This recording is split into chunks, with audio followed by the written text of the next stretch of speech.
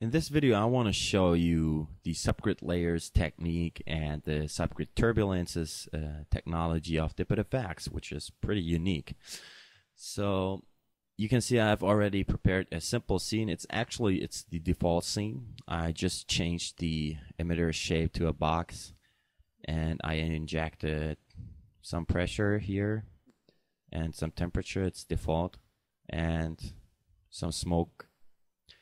And all this for 9 frames as set in the duration here, and for all of these emissions.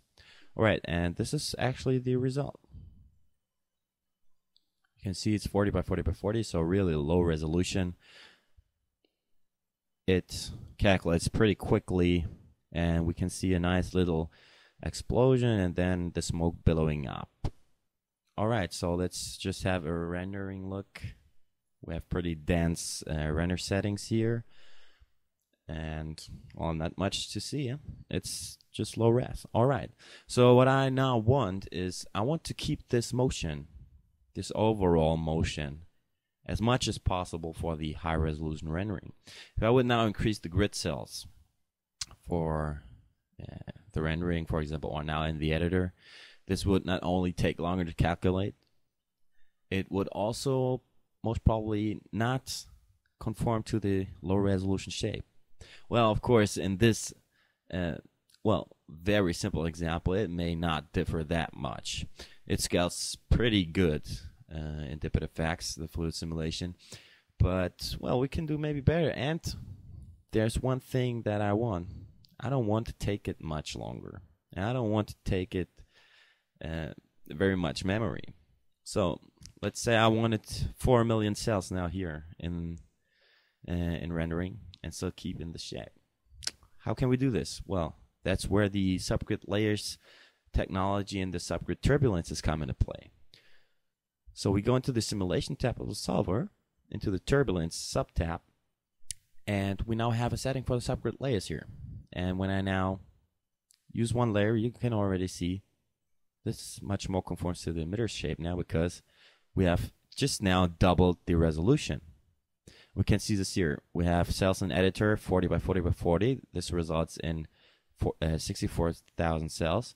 And now we have subdivided the space with a subgrid layer, and we now have 512,000 grid cells. Well, that's pretty cool. Alright, so when I now play the simulation, you can see this looks much smoother now. And we get also a nice billowing mushroom as we did with the low resolution. So this is quite actually the same as the low resolution, although we already now get more details by just adding a subgrid layer. So this is a pretty nice way to quickly add more detail with the subgrid layer. And we have 512,000 cells here in the editor. And when I now double it again, well, we now have 4 million cells here in the editor. And as you can see, it's no problem for me to play it now in the editor and still get a nice feedback, 1 frames per second. And we get even more details and more smoothness than before. But we still keep the actual low resolution simulation.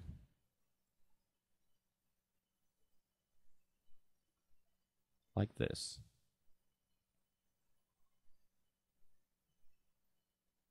Alright, so this looks already nice, but, well, although this looks nice, we don't have much turbulences or details in there. Although we have doubled the resolution twice, and we have 4 million cells. Because it still depends on the low resolution simulation.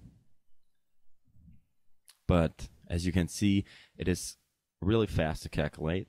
So you can use subgrid layers actually at any time, just for the sake of increasing the visual resolution.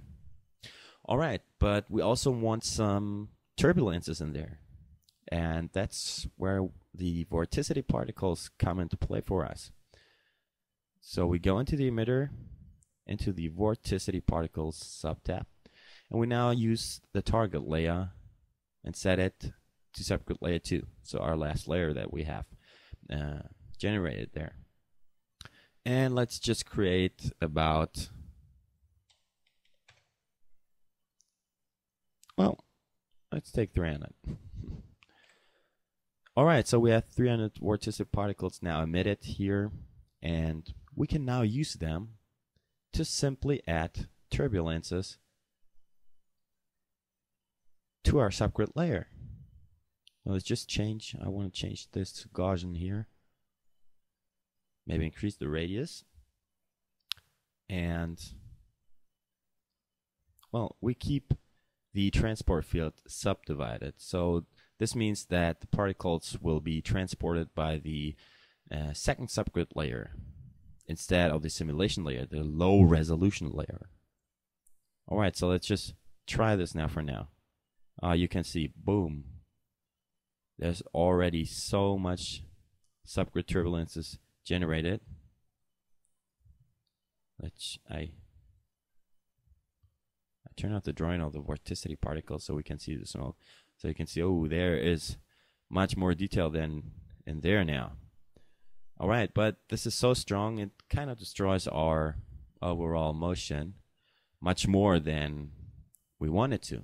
So I can simply use the unsubdivided field, so the low resolution space, for the transport of the vorticity particles. And this will reduce the amount of differences, because the particles are still dominated by the low resolution flow.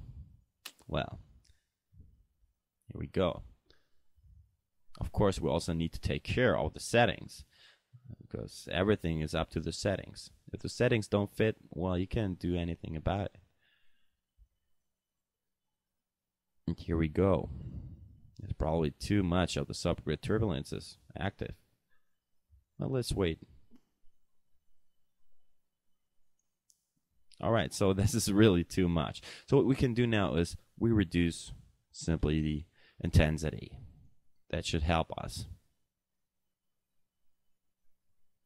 Now this looks much better now.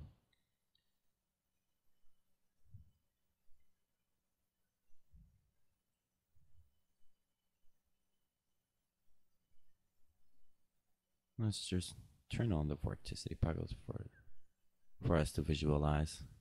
So you can see we don't have many particles now here at the top, so there are not many turbulences generated, because turbulences are always generated where the particles are. But as it now is billowing, these particles from below will now come upward, and they will generate more particles up there, and more turbulences. But of course, it would have been much better if we had set it up so the particles are distributed everywhere.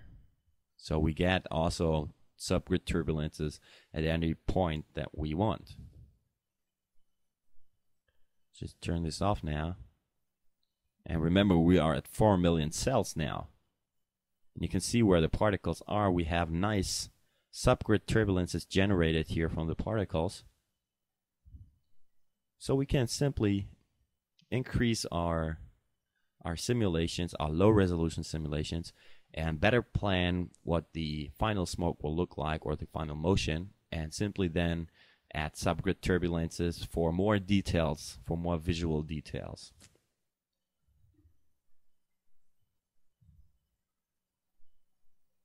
Now we could play with the shader and work it out so we get a very nice output from that. But you can already see it is super easy to generate turbulences later on in the subgrid layers with the DPIT Effex subgrid turbulences technique.